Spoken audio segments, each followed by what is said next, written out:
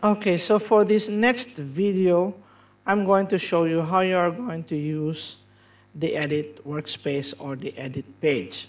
So I assume that you already have placed all the videos, the pictures, and your audio in your timeline using the cut page like the one you see on your screen. So now we are going to move to the main edit workspace or the main edit page. So click right here at the bottom of the page, the third tab, and it will show you the edit workspace. So don't worry if your screen doesn't look like this.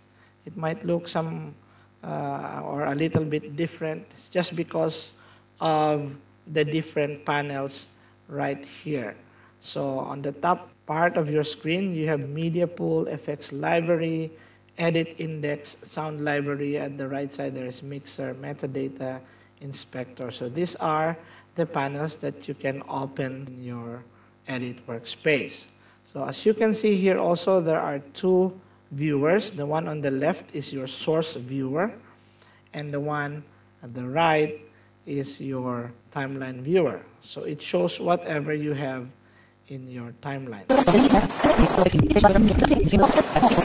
Okay, now down here is your main timeline. As you can see, there's only one timeline here, unlike the cut workspace where you have the main timeline and the lower timeline. So here is just one.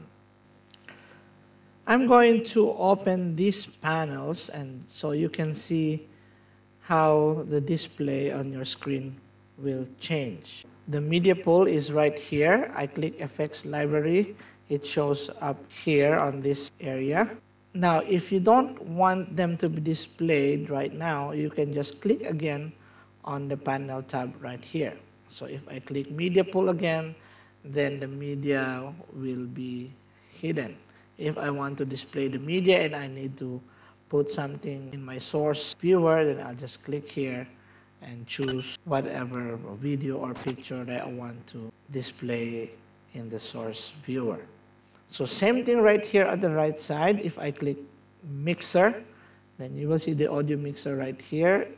If you want to hide it, click again. So same thing with metadata and the inspector tab. Now let's talk about the timeline in the edit workspace. So as you can see right here, there's only one timeline.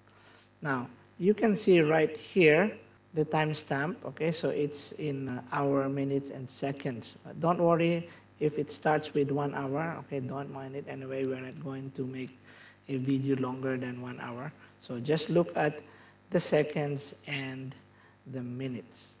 So the seconds is right here, the second 00, the third one is the minute. So if you don't see the exact second on the timeline like this one, like usually you see 1, 2, 3 seconds. Now you just press or hold down the Alt key from your keyboard and scroll your mouse down or up like this if you want to see the specific second. Like here you can now see 2 seconds.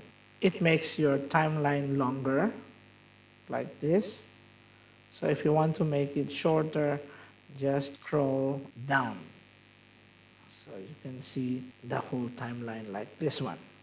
As you see here in my timeline, I have my video layer that contains the video clips and the pictures as well as the audios. Now if you look at my audio layers, I have 3. The first layer is the background of the video, while the second layer is the background music and the third one is the narration. Now I don't need the audio from the video because I already have the background music. So if you are going to delete all this audio that are attached to the video, you can do it one by one, or you can just simply delete the track.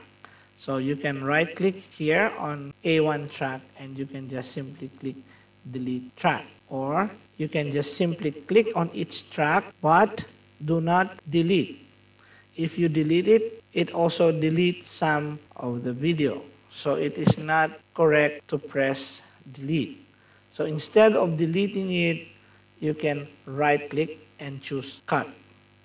Right click and choose cut. Do not press delete from your timeline. So I'm going to repeat that. Do not press delete from your timeline. If you want to remove an audio clip, a video, or a picture, do not press delete. Instead, right-click and choose cut. Or you can press Ctrl X from your keyboard. So I'm not going to delete it one by one. Instead, I'll just delete the whole track. So right-click in the audio track 1 and choose delete track. So if I'm going to play this now, decades of conservation efforts led. You won't hear the sound from the video anymore. Let's say you want to add another video or another clip or picture in your timeline. So I'm here in my media pool. From the videos folder, I'm going to select a video. If you double click it, it won't be added in your timeline. Instead, it will open up in the source viewer right here. So before adding it into your timeline, you can play the video first like this. And if you want to select just part of the video, same thing like what you did with the cut workspace, you can press I for mark in and then scroll to the end of the video or to the point where you want to end the video and press O. So once you have selected your in and out mark, then you can now choose which one you would like to add, either video only or audio only. So you can just click this and drag to your timeline. Okay. So right here, I'm just adding the video. It has no audio because I click this video only. If I want the audio only, so just simply drag this down to your audio layer, it will be added. But if you want to add or insert the whole video clip, then you can just simply drag from the media pool and make sure that it won't override the sound or the background music or the narration in your audio layer because it contains the audio. So be careful with that. And if anything goes wrong, if you made a mistake, just press Ctrl Z from the keyboard.